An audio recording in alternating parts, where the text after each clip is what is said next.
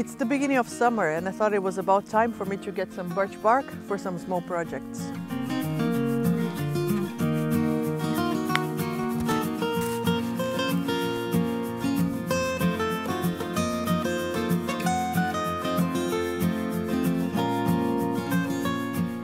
The older the tree, the thicker the bark, so it depends on what your project is. Look for the ones that look smooth and had a fast growth. I just need some for a small project, so this will be enough.